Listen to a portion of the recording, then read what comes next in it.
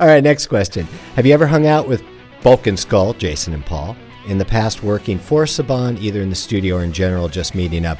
We've never really met unless there was something connected to the show around it. I saw them both, 3 years ago at Morphicon. But they would come in the studio and we would hang out a bit, especially when it looked like they were going to get their own series. So they were very excited about it. I was excited about it. And so, we just sit around and chat for a while. But unfortunately, they didn't get their own series. Next was, have you ever worked with really funny people? If so, what are they like? They're really funny.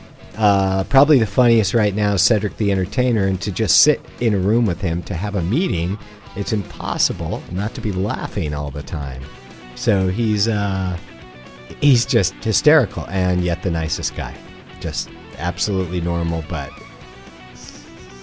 funny. Next question. You mentioned in a previous podcast that you found a guitar player who helped you with PR redo. And if you do a second album, which I'm not, would you have him back? No.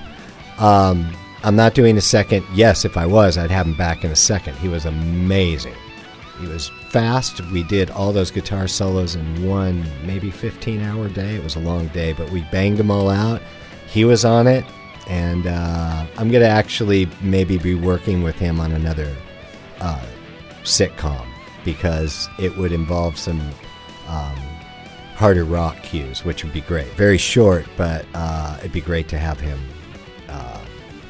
do that. Next question. Are there any projects that you've rejected or turned down in the past? Yeah, there's been quite a few, and what usually happens is I'll be starting a project. Let's say I'm writing themes for it, and it just looks like it's going nowhere.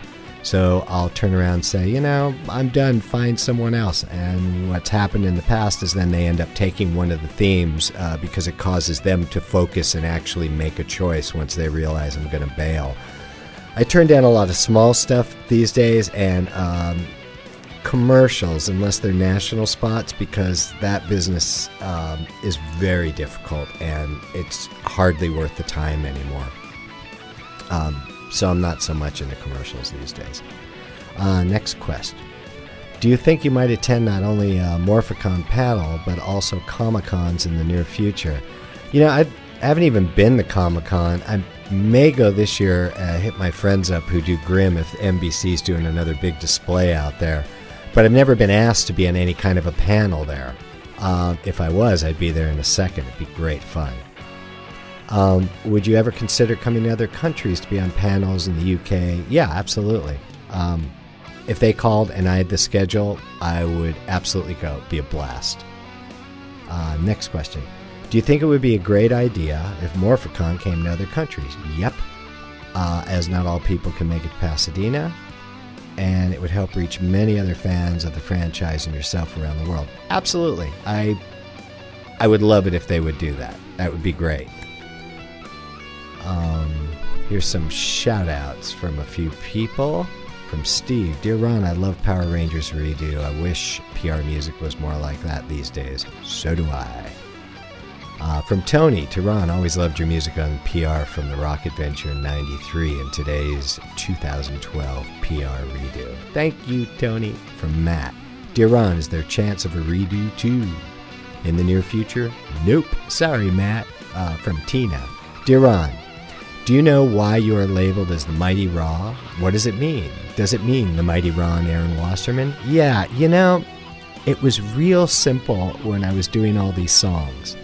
My real name's Ron Wasserman, and I would be in the studio, and I thought, you know what, we need a singer, so I'm going to take Aaron Waters. Now, my middle name is Aaron, and Wasserman means waterman in German, so Aaron Waters. Now, I had my artist, so when I was in the studio working alone with myself, and Aaron wasn't doing a good job, I could, motivate Aaron to sing better, and Aaron would argue back with me. I know, it makes me sound like a psycho, right? But anyways, that's what I did, is just character role play, because I'm in the studio there at Saban 80 hours, sometimes 90 hours a week. So you got to lighten up the mood a bit. So Saban went, great, you're Aaron Waters. And it was perfectly smooth. Then one day, I see this thing that says The Mighty Raw, and I go, what's that? And they said, oh, it's a name we've come up with for you. And I went, well, there's Ron Wasserman and Aaron Waters, which is probably enough. You're just going to confuse the issue. So they insisted on The Mighty Raw, throwing that in, and it confused the issue, and still does to this day. From Josh.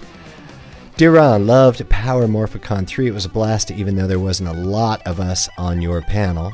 He means for the panel. It was still great to have you there. Hope to see you at the next one. Thanks, Josh. I hope so too, and I hope it's over a weekend. From Eddie, I just purchased PR'd Redo last month. Loving the remakes of these classic songs. Thanks. Thank you, Eddie. Thank you all. Really nice stuff. So here is another question. When starting out singing for PR songs, was there a particular artist vocals which inspired you, or did it just happen? Axl Rose. I think because I kind of, I'd never sung much prior to that. Guide vocals for other people, that was it. So I kind of found that rock voice and went, oh, it's a little bit like Axl Rose. So that became the base inspiration for those vocals. Here's another one. How were you approached for Power Rangers SPD? Somebody at Disney had heard about me, and so the head of music there gave me a call and said, we'd love to have you work on a theme for the show, and it worked out great. Next one. What was the outside of Angel Growth Youth Center? Saban's HQ in disguise? No. It was... The show was shot in Valencia, California. That's where they had the sound stage, in kind of a corporate, because there wasn't a studio there, kind of a corporate business park, an industrial business park. So that is simply the outside of one of those buildings. And I did go to the set once. I had to meet with the director about something, and it was pretty cool to see it. I remember it was pretty neat. Next one. This one's from Alex. To Ron and Kathy, I always loved your music, both yours and Fisher. Thank you. You're both very talented. Is there any chance Fisher may be touring in the near future?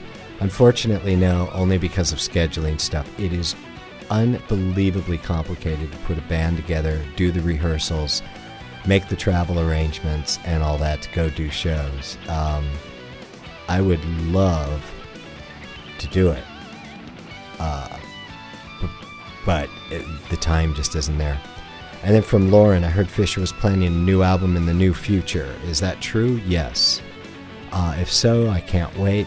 I've always admired and loved all the albums. Kathy's voice is amazing. Well, I'll tell Kathy you said that, Lauren. Thank you very much. Yeah, we started working on it last year. I've written most of the tracks.